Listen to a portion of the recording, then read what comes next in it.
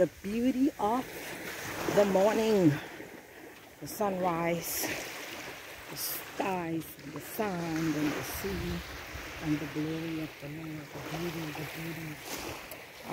Such great peace just to walk with the Lord, to talk with the Lord, just to walk in His presence, in His glory. Just to tell Him, Father, thank you. Thank you, Lord. Thank you for a new day.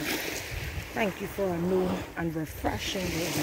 Thank you for a new morning. Thank you for a new life. Thank you for life on this morning, life everlasting. Hallelujah. God is so faithful. God is so faithful. God is so true. God is just amazing.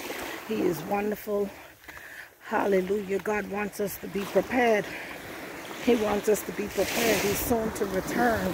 He's soon to return. He's soon to return. We heard it over and over and over, and we took it for a joke. But the signs are before us. And as we look at the signs daily, I pray that everyone would look at the signs and say, God, I see your works. I see your hands. I know that it is you that is doing what you're doing in the earth. I know that it is you, hallelujah, that is doing what you're doing in the nation. I know that you are real. You are true. I know that it is you, God, that is calling your people back to you. It is your grace and your mercy. It is your faithful love. Hallelujah. Hallelujah. It is you, God. Take a moment just want to take a moment just to sit here for a moment. Oh, glory. Hallelujah. God is so faithful. He wants for us to know that He is soon to return. We've heard it over and over again. He's gracious in His timing. He's gracious in everything that He does. He is faithful. He is patient. He is loving and He's kind and He's generous towards us. Hallelujah. Father, we thank you. I want to just let you know on this morning that the Lord is soon to return. You said it over and over, but God is going to do something great in the earth. He's doing something great in the earth. I don't know if you notice it, but everywhere you look, there is the signs of the Lord, the works of the Lord. The hands of the Lord is moving. The word of the Lord is being fulfilled in the earth. And God wants for us to take a moment just to sit in His presence and to know that He is God. He's giving us an opportunity once again to say, God, we can do nothing without you. God, we need you. Hallelujah, Jesus. There are things that are happening in the earth that is not to be taken lightly. God wants us to realize that He is God. For so long, and still yet even today, man is saying that it is man, it is scientists that are doing what is happening in the earth. But God says He will have no other gods before Him. He said none will take His glory from Him. None could ever be compared to the works in the hands of the Lord and the things that God does. So as we see things happening daily, the scriptures for unfolding, there are eruptions of volcanoes, there are eruptions of tsunamis in the earth, there is earthquakes, there is fire that cannot be contained, that cannot be extinguished and put out. God is showing us that the times are before us. There will be greater destruction that is coming to the earth. God is going to do so much things in this earth. I pray that the nation gets ready, gets prepared. Not just prepare your homes like you do when it's time for a hurricane or when the storm is coming or there is catastrophe that is approaching the nation. But God wants us to prepare our home, our heavenly homes, our homes from on high. Where are we going to spend eternity? What is our destination looking like? Who are we committed to? How is our life in the presence of the Lord? Where are we going to when we die? The most important question is, where will you spend eternity? It is not about what you wear and how you dress and what name brands that you have on and what things that you acquire here on earth. It is not about the amount of money glory in your bank accounts. It is not about that. It is about salvation. It is about the walk with the Lord. So God is calling us to walk with him. God is calling us faithfully to seek his face, faithfully to do his work, faithfully to live according to his word, faithfully to keep his laws and his commandments, but more importantly, to serve him with your whole heart, not in partiality, but in completeness, in holiness, in truth, in righteousness, in purity, just upright in his word. So on this morning, glory be to God. I just thank you, Father. Thank you. God, you said you're going to do so many things in this earth, and as God is about to do things in this earth, glory, I pray that your hearts are ready. I pray that your souls are ready. I pray that your families be prepared. I pray that your minds and your desires be God's desires. I pray that you would accept Christ into your life and walk with the Lord. Just as heaven is real, hell is real. Hell is real, heaven is real. The earth is real. We can look at it, we stand on it, we see it. The breeze we feel, we realize it's real. The stars is real. We see them at nighttime. The sun is real. It shines and it's there faithfully. This is the faithful love of our Father. So on today, take a decision, make a decision, make a declaration, take a stand. Stand for Jesus. If you do nothing else, stand for Jesus. Stand for holiness. Stand for righteousness. Accept the Lord while you have a chance, while there is an opportunity. The Lord said to me about 2.5, 3 weeks ago in my studies and in my quiet time, he said, there is greater sorrow that is coming upon the earth. We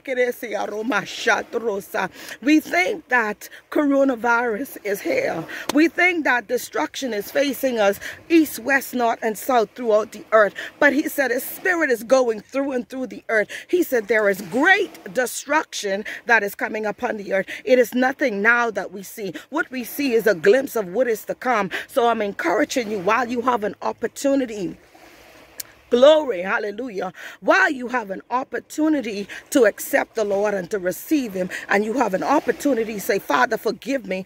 Oh, finally, Father, forgive me. Turn away from your sins. Don't let the enemy deceive you. But God is saying, I'm coming soon.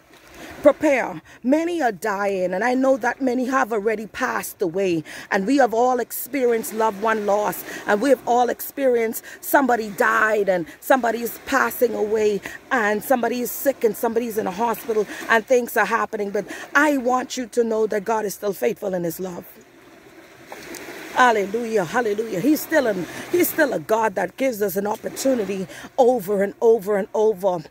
Hallelujah. God says he's given us an opportunity because he's the faithful Father. Even in the midst of sickness, you still lie on your bed and you can say, Father, forgive me for my sins. You can have an opportunity right on your sickness, in your sickness, right while you still have breath and you have the opportunity. Doesn't matter the state that you're in. You're in right capacity in your mind. And if you are, I pray that you would accept the Lord because his love is gracious. Even on the cross, Jesus said to the thief, I am still amazed at this. Even unto death, he stayed up on the cross. But even on the cross, he said to the thief, welcome into my paradise, because he believed. I pray that you believe on today. Hallelujah. I pray that you believe on today the word of the Lord. I pray that you believe his word, and I pray that you accept him, because the opportunity is once again extended to God's people. He's telling us over and over, I'm giving you an opportunity. I'm going to remind you. I'm going to send warnings after warnings. He said to Ezekiel, I'm sending you out again. Don't look at the people. Don't look at what they're saying. But God is sending a word and a warning over and over. Open your eyes and look at what's happening in the world. Open your eyes. You see, many people are saying the same thing. The Spirit of the Lord will trouble his people. But God says in Ezekiel, he says, I'm going to tie you down so you don't tell the people after a certain point of time. He says you will not be able to tell the people anymore. I'm going to have to strain you and tie you down so that you won't move. So God is sending his warning. So heed to the warning and the word while you have an opportunity to. Because there is coming a time that we will not be here to tell you that Christ is soon to return. It's going to be too late and you might not be with the Lord. So glory be to God. So my prayer on this morning is, Father, let them see you, let them know you, let them realize that you are love. Let them walk in your word, let them trust you, let them believe your word, let them call on the name of Jesus and be saved. Let them be delivered on this morning. Let the nation cry out and say, God, I need you. Father, I'm tired of doing it my own way. I'm tired of doing it by myself. I'm tired of trusting in my own things, in my own ways. But God, on today, I give it all unto you. Every burden, every care, every situation, we give it unto the Lord. So give it unto the Lord on today and allow the Lord to come into your life. So have your way in my life. Tell him, have your way in my life, Jesus. God, I need you in my life. I am lost without you. Glory, hallelujah. So God, we thank you on today. Hallelujah. I pray that you be blessed on today. I pray that you take heed. I pray that you open your eyes and your spiritual eyes. I pray that you open your ear, your spiritual ear. I pray that you open your spirit and receive what the Lord is saying on today. He is soon to return. You're going to see great things are happening in the earth. A few days ago, the Lord said to me, dropped in my spirit, this is going to be one of the worst winter seasons that we're going to be faced with. Hallelujah. You're going to see snow that is coming in abundance. You're going to see things that are happening in the earth. You're going to know that God is God. He said, the whole world will know that I am God, and I am God alone, all by myself. The things what God is about to do, that he's doing right now, man cannot take the credit for it. But you're going to see this is going to be one of the worst winters that is coming up. So prepare your hearts, prepare your homes, prepare your storage and your foods. Prepare, because God is saying it's gonna get rough. And is it gonna get rough? Yes, it's gonna get rough. The word will be fulfilled. There is nothing new under the sun. So glory be to God. So prepare your hearts. It's not afraid to make you afraid, but it's God is telling us, prepare while we have an opportunity. So my prayer on this morning is that the nation be prepared. That the nation be prepared. That the nation be prepared to receive Jesus. That the nation accept the Father. That the nation walk with the Lord and trust the Lord. That the nation would surrender their will and their heart to the Lord. Be blessed on today and receive the Lord while you have an opportunity. Make sure that your families are well with the Lord, your communities, your churches. Make sure that your cities and your states are well with the Lord. Not just you for yourself, you and your entire household. Make sure that you're able to enter into the kingdom of heaven. Hallelujah. Hallelujah. Glory be to God. Hallelujah. Thank you, Father. So, Father, we thank you. Continue to prepare a nation. Continue to do a work in this earth. Continue to show forth your hands. Continue to show forth your love. Continue to do, oh God, miraculous things that only you can do, Jesus. Let man know that you are God. Hallelujah. You are God all by yourself, and you need no assistance. So thank you, Father. Be blessed.